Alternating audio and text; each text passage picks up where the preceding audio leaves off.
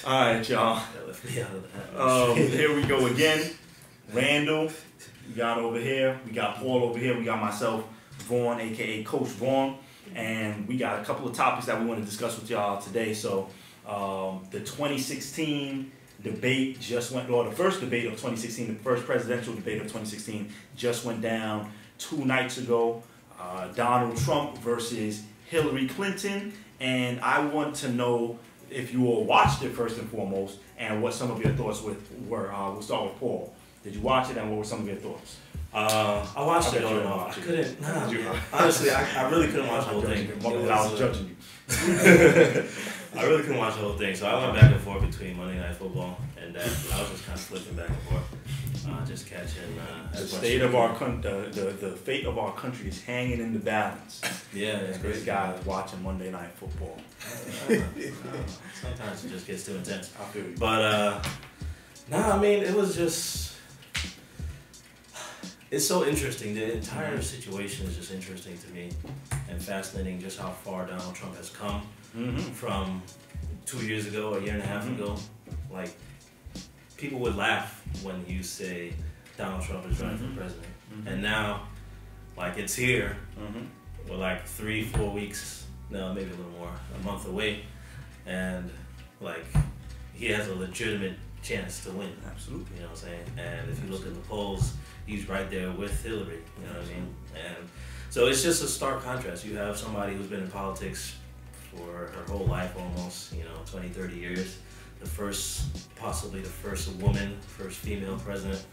And you have a guy who really knows nothing about politics. When you listen to him speak, like, his policies, he doesn't know anything really about policies, nothing of substance. But so basically, you're letting the people know who you're voting for, huh? I'm not revealing anything. But I'm just saying the contract will start. But the reason he's there is because he represents something. You know what I'm saying? That's why I was reading something about that. Like, he represents an ideology. You know what I'm saying? And whether you agree, whether you think that he's the right man for the job or not, there's a large portion of the country who believes that things are broken. The system is broken, and so. Whether you believe he's the one to fix it is an issue, is a discussion, but you know what I'm saying, like, he's not going away. Let me pose the same question to Randall real quick. Randall, did you see it, and what were your thoughts? So, yeah, I saw most of it. I mean, it got to a point where, it was more entertainment than anything else. And that kind of, at that point, after I felt like I got a sense of where they were coming from, and then after I stopped watching, after I felt like Lester Holt kind of lost control, right? Because then they kind of reverted back to their kind of disorganized, kind of attacking back and forth. Do you think that it was Lester Holt's fault that it got out of control? Because I know that sometimes they're like, the moderator has to take control. Right. But I was like, how do you take control in that situation? Right. You have a dude who is straight up over talking Hillary, and some people would say that, Hillary was over talking too. But I'm like, she kind of had to show that she could hold her own also in terms of like not getting just run over, because people would then say like, we got a woman president that's getting run over, you know what I'm saying? And so and I think I wouldn't say it's his fault, but I think as a true facilitator, you have to make sure that whatever level of communication that's occurring is one that's efficient, one that is quality and not quantity, right? So for him, I think his approach was, it's going to be about the two people up there, right? So nobody in the audience clap and jeer or cheer.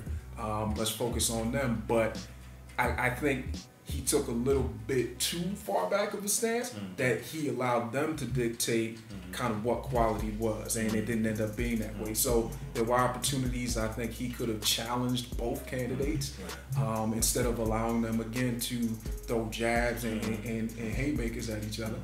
That would have allowed the American people to actually hear what was going on and really assess who the better fit candidate is. But for me to answer your original question, man, I was trying to watch from the perspective of what I think the average voter would how they would watch it, right? So it wasn't really based on the policy specifically. And you know, for us intellectual folk, right, we can kind of tweeze those things apart. But if I was an average voter who really didn't mess with politics except for during the presidential election, I was watching it, and actually initially I thought Donald Trump was doing things that was more in line with what a president should do, right? In terms of his demeanor, in terms of how he was challenging. I thought he was speaking from the heart. It's from how he really feels, and not just some of the program. Whereas Hillary started off very programmed in her delivery. Right. So that made me in my mind say, okay, that looks a little bit different, you know. And no matter who I'm voting for, I was trying to see from the eyes of a common voter, right? Somebody who doesn't really intellectualize the process.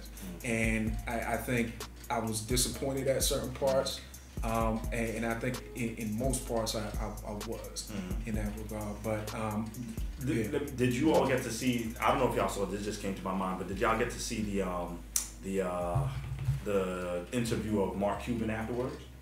No. It's an interview. If you get a chance, you can find it on YouTube. But it was an interesting interview because he talked about some of what he felt like Donald Trump needs to do and how he supported Donald Trump at first, but how he switched because, and I think this came out in that debate also.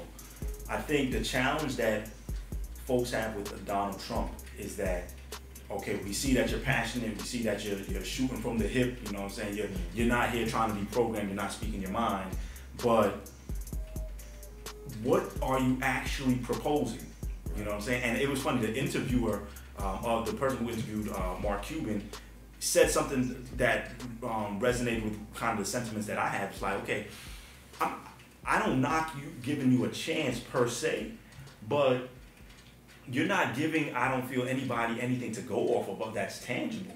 You might say that you might disagree with some of Hillary's policies, but Hillary has some policies for you to disagree with. Right. You see what I'm saying? She knows what she's talking about. When certain questions were asked, you started seeing where, and of course, you know, some of them might have just been talking points, but it was like, yo, okay, she knows what she needs to talk about underneath these subject matters. Whereas Donald, it just seemed like, okay, all right, they asked this question, I'm just going to point out everything that's wrong with it right now, but I don't have any strategies as far as how to fix the thing. You know what I'm saying? And I don't feel like he did a good job, especially when as it pertained to when they brought up the race question. But I don't even want to just get on because there's enough people talking at large about, you know, the debate and how it went down as far as that goes.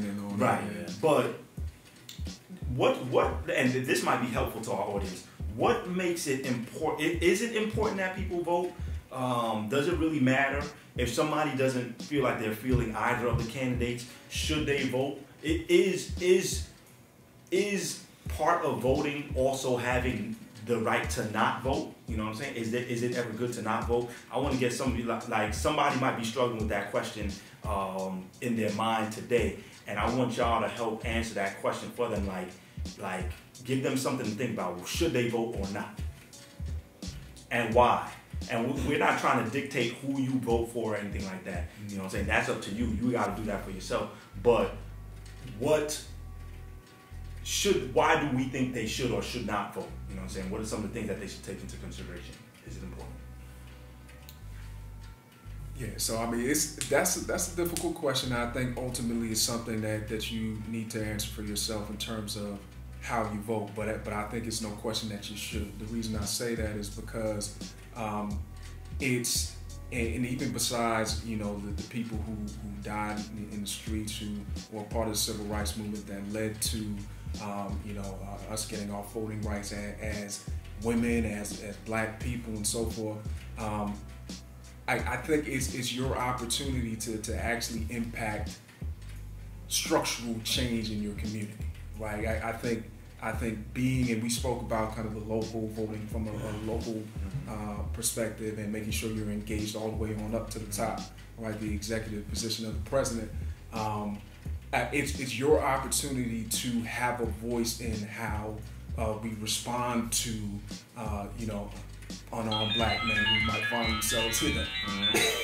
All right, man. He told me to set this all. That's our timer, so that we don't go too long, because we want to try to make the videos as concise as possible. So it's not his fault. He knew it was gonna happen when he was talking to. Oh yeah, it does always go off on random songs, doesn't it? That's exactly what it is. So now, okay, so we kind of got a gist of what you think about that, right, Randall? Now, Paul, important or not important for them to vote?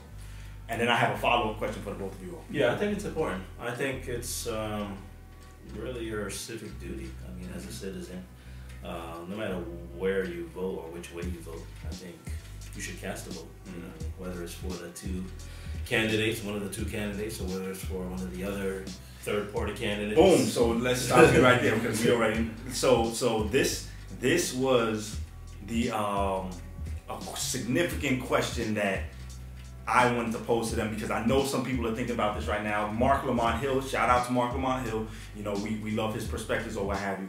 He does bring up a point when he was talking on Power 105, the Breakfast Club, that I think we can talk about whether or not this is a way that we should go, whether we agree with it or not, or what have you. What do we call it again? The protest. The protest vote. So that's what we've been calling, right? The protest vote. So you do have some people who have been promoting, or asking the question whether we should have a protest vote. And when we talk about protest vote, what we're saying is, instead of voting for the big two parties, you do have other parties like the Independent.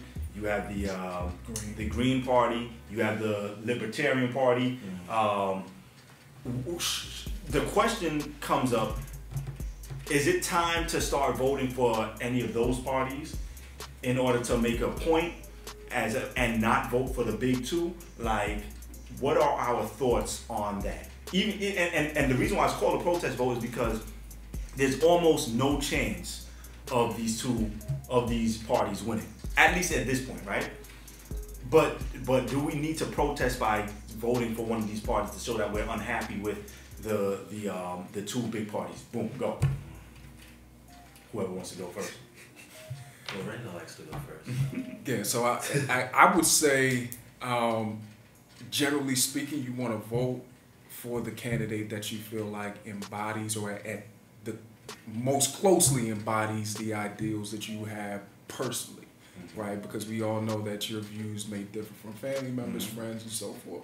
I think in this case, there's a lot at stake, right? I think there's a lot at stake, and I don't think that either candidate not being a good choice or a great choice is a reason to ignore the fact that so much is at stake.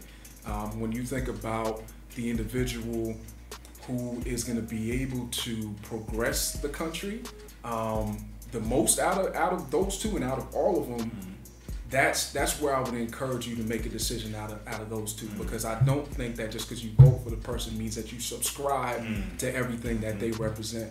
I think by voting, you're actually causing that person in many ways to be held accountable for what they've been saying on TV, right? So whether I vote for Hillary, whether I vote for Trump, Come on, man! Don't sway the people. You know, no, I'm just messing. Either way I go, I'm gonna hold that person accountable for what I believe should be emphasized and at the top of the agenda for whatever the administration is going to enact after that. Paul, your turn. What was the original question? The protest vote? Because no, I mean, it's interesting, man. Because there is the idea that the thing is that if everybody believes that none of the third party will win, then they'll never vote for them. You know what I'm saying? Like, people don't ever vote for the third party people, even if they represent their ideology, because they know that they won't win. But if that's always the ideology, then they'll never win. So, like, there's never going to be a difference. So, but I don't know. I'm not going to tell you what to do or not to do. But the other side of it is that. So where do you stand on that then? So you think that they should? I can't tell you what to do. No, I'm not that you're telling them what to do, but you just feel that they should, if they don't like the big two, vote for potentially another candidate that.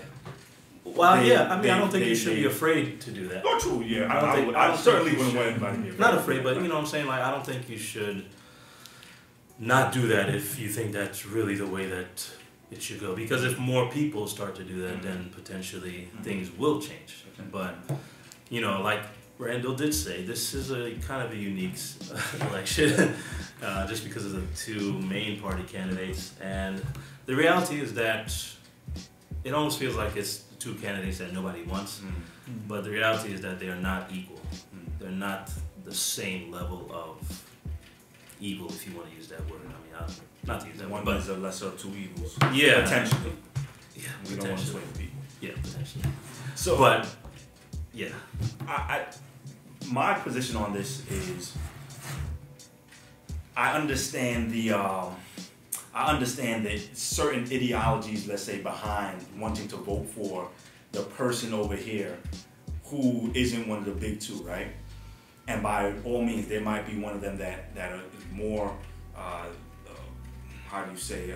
fitting for what we would like to see as president. The challenge that I have is that we also have to live in a practical world, right? Practically speaking, those other parties probably have zero chance of winning. And that's, as unfortunate as that is to say, that seems to just be the reality. And we have to make decisions that are going to be in the best interest of the country, both short-term and long-term. So while our long-term game is that we want to see more people have real opportunity, I think our short-term game is also like, what we also have to do what's best for the right here and right now, right? Yeah. So I think that we do have to vote based on and trust me, it hurts me to say this, y'all. It hurts me to say this, that we have to vote for one of the big two. And I'm not saying that that's what you should do. I'm just saying, in my own opinion, we should vote for those two. By all means, we're having this conversation so that you can make your own decision. I just think we have to vote for the big two, one of the big two. Why? Because one of them is going to be president, right? Unless God comes down and is like, listen, I'm going to just mix this stuff up. One of those two is going to be president. So we have to say, listen, let's vote for the one that we feel is going to be the most responsible president that we could vote for, right? But at the same time, not to leave out the long-term game, I think we really do need to sit down and think about what policies need to change to give other parties a fair chance. So one of the people that we see advocating for this are, the Young Turks, and not that we agree with everything that the Young Turks say, but I do agree that they want to make politics something that gives equal opportunity to all relevant candidates, you know what I'm saying? We don't have that now. There's so much money inside of voting and advertising and campaigning that it makes it's almost crooked what goes on, you know what I'm saying?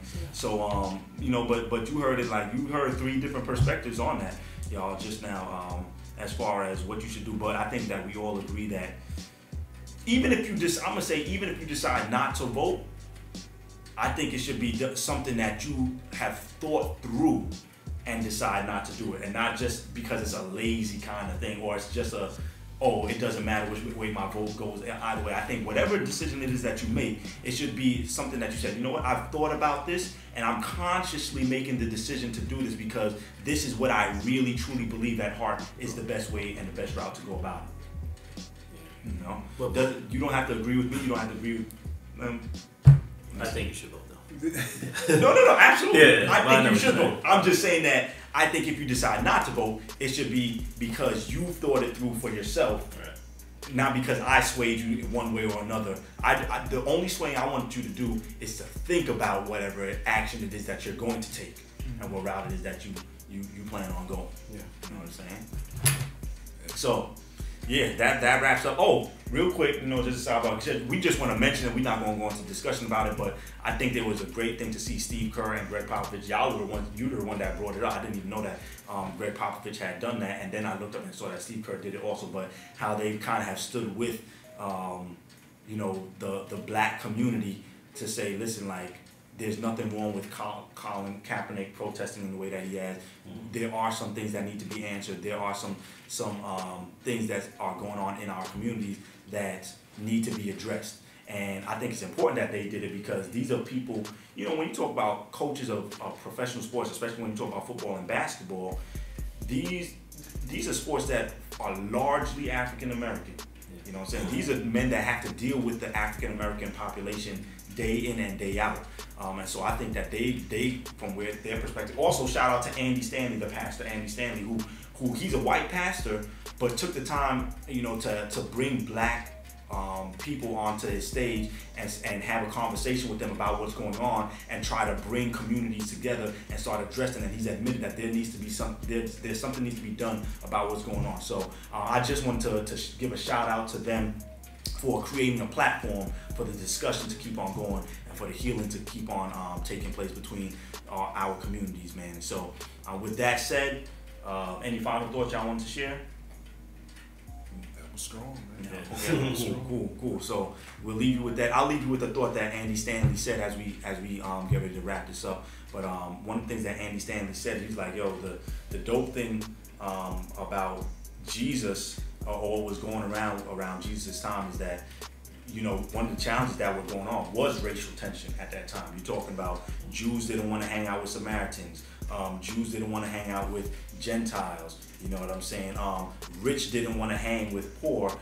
Sick and sick didn't want to. I mean, those who were healthy didn't want to hang with those who were sick. And so you had a whole lot of different racial and cultural tensions going on at that time. And yet you had this one instance where Jesus came and what he did was like, yo, listen, like cut all that nonsense out.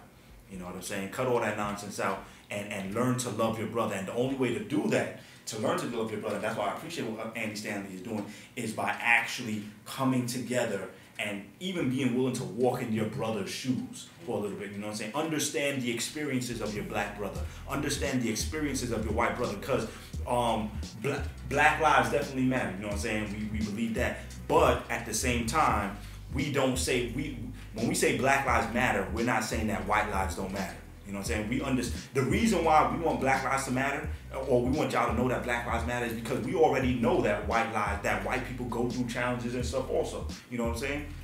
And white people go through pain or what have you, even if it might be different than ours. You know what I'm saying? But there just seems to be a systemic and an overarching aggression towards black lives at this point in our nation and our world's history. And so we want to make sure that we address that. So the only way that I see us really getting over this is if we continue to have love for each other, and those of us who understand what real love is, we continue to reach out to different communities, we continue to act in love, we continue to operate in love, and watch this, for our black brethren to make sure that even though, you know, the oppressor is being aggressive towards you, that you still operate out of a spirit of love. Because as soon as you stop operating out of that spirit, as soon as you start hating the person because they're oppressing you, then you almost put yourself in the same position as the oppressor. And the scary thing is that if things should happen to turn around, what would possibly end up happening is that you would start treating the oppressor the way the oppressor has begun to treat you, right? And that clearly isn't the solution. So, I didn't mean to be that long. I tend to talk a lot. I apologize. You know what I'm saying? But that's it for today, man. We got Randall File here. We got Paul Bissant here. And we got me, Vaughn here. We hope that this is valuable for you. If you got some things that you want to talk about, anything that you want us to discuss, anything that you want questions on, it doesn't have to be politics. We just on politics right now because that's kind of like what's heavy in the community. But we'll talk about relationships with you. We'll talk about academics with you. We'll talk about business with you or what have you. We can discuss those things if you want some answers, right? So that being said, y'all see the shirt, average is failure. Success is internal. That's shameless plug, my bad. Shameless plug. Character is legendary, man. It's all about our character, man. We want to build that up. So peace out, y'all. Young Black America. Another episode. Peace.